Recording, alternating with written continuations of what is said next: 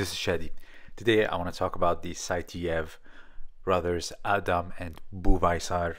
This is a topic that has been requested quite a bit, and I'm gonna talk about it through Judo eyes, of course. So if I say any technical terms in Japanese, etc., know that I'm seeing it through Judo. I know they're wrestlers and I know that they are absolutely amazing. However, just when you add a little bit of aesthetics to grappling, it becomes something nothing short of divine, in my opinion.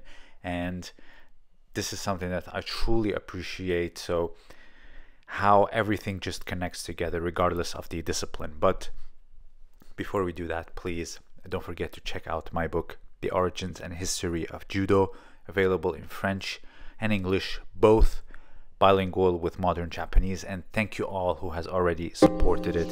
The link will be below. So first, let's start with Adam. He seems to have a big love for Ouchigari, and then here finished with a leg grab. So this inner reap finished with a leg grab is something that is not too strange to Judo. This has been done for a while. Justin Flores was big on it. Here Satoshi Ishii with Fanatics explains that one way that you can finish it and really take them down is by blocking their legs either with one or two. So when I debated about Morotegari with the new rules, even with the Japanese ones, if you want to go for two hands, that's one way to do it, is through combinations. So here, this one I really appreciated. Look at how he threads and goes to the side and then backwards, scooping both legs. Yes, even though he's using one arm, but it's like a reverse, kind of like this grip here, but it's reversed. Now, why I appreciate this, because this is the basic form of the scooping throw in Judo. However, you do not see it even back in the day, and yet here he pulled it off beautifully. Now, this combo blew my mind. So it's an inner reap transformed into a scooping throw off the hips. Again, amazing. Here is another one. And okay, here's why I appreciate this. So there's scooping throws, there's many variations of the scooping throw. So you can either grab both legs and scoop them up and slam like a big double leg, or you can just counter attack someone, grip the leg, scoop it up, and then rotate them, lift them, or load them on to your hips. Now in Judo, usually back in the day at least, you would see this. You would see a feint with the scooping throw finished with the inner reap, because they are standing on one leg. This is Kashiwazaki, one of his favorites. He didn't just do sacrificing throws, but you can find him all over teaching this at seminars as well. So he would scoop up, but then doesn't finish it with a lift, but rather he attacks the standing leg with an inner reap. Again, the fact that Adam reversed the order makes it more beautiful, in my opinion. So let's see here some acrobatic defenses and attacks. So he was just absolutely insane here. Just imagine the strength of the neck that he had to defend like this. So of course, picking the ankle is a wrestler's favorite.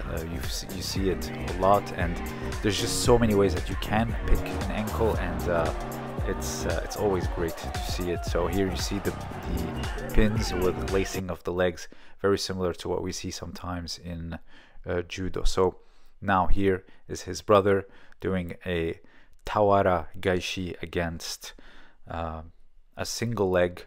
So here you see it.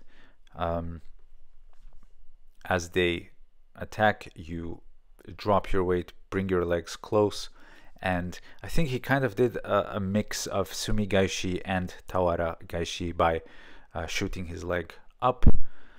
But here you can see a Yoko Otoshi, and by both brothers actually. So here you see it.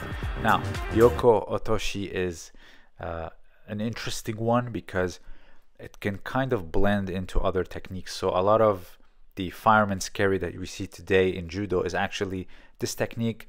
You just happen to have the sleeve wrapped around your neck and then you drop like this and you roll over, doesn't necessarily mean it's a fireman's carry. Sure, maybe it started as a fireman's carry, but it ended as a side drop like this. And you see it also in freestyle wrestling as well. So you have to have the leg deep.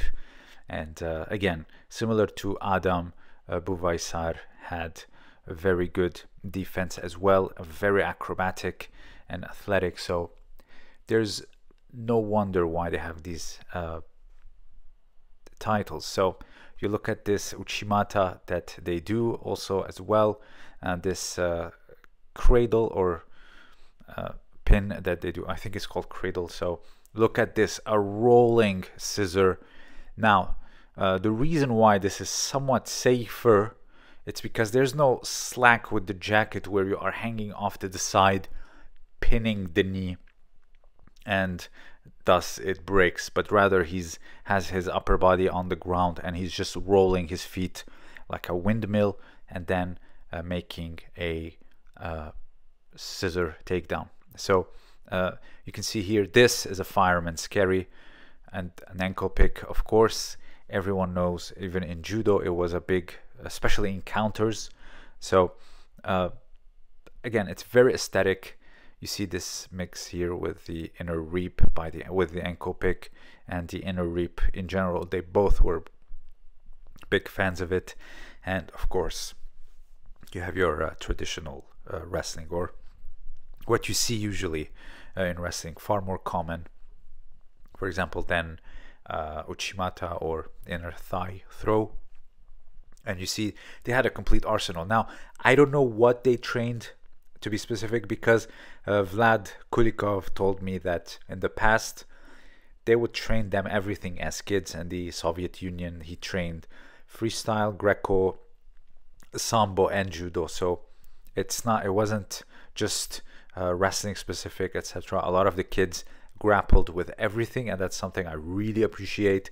It will really create a champion, basically. So I've had my talk with Vlad, I believe 2 years ago, a little bit more, and I'll try to share the clip when he trained in the Soviet Union. So there you go. It's very aesthetic, it's very sublime, I would say. It's very beautiful, and as a judoka, I truly appreciate their wrestling. It's very light and picturesque. So if you have anything to add, please let me know down below. Don't forget to check out my book. The link will be pinned, and my Patreon. This was Shadi. Thank you for listening.